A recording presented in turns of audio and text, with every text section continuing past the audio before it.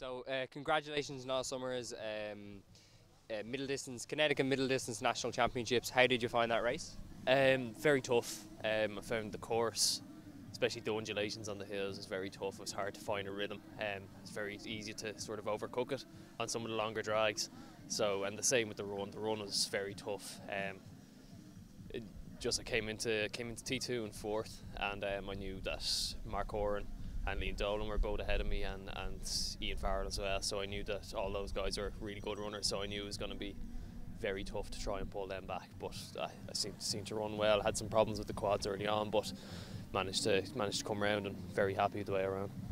And the swim had to be cut short due to the cold conditions. Did that suit you, or was that playing to your hands a little bit more? No, I'm a terrible swimmer, so it was really helped me. To be honest with you, I'm trying to gear up for Ironman Austria, so I would have rathered a longer swim, but I think the right call was made today. The water was so cold. I know that everybody was struggling in T1. I couldn't do zips up on my gear and stuff like that, so it was definitely the right call. And it did help me having the shortened swim. It's a shame, but I think it was definitely the right call on the day. And overall, what do you think of the course? Is it a challenging course? Oh, it's a brilliant course. It's really good. I think the bike course is really tough. I would like sort of big hills and that type of thing, but as I say, it's kind of harder to manage your effort over the smaller lumpy stuff, which makes for a really interesting race. And again, the run course is very tough. There's a lot of undulation and a lot of hills there as well, which make it tough. It's a great location for it, as you can see. The lake is really nice. It'd be nice if the weather was there and the water temperature was there for a full swim, but I think the course is fantastic.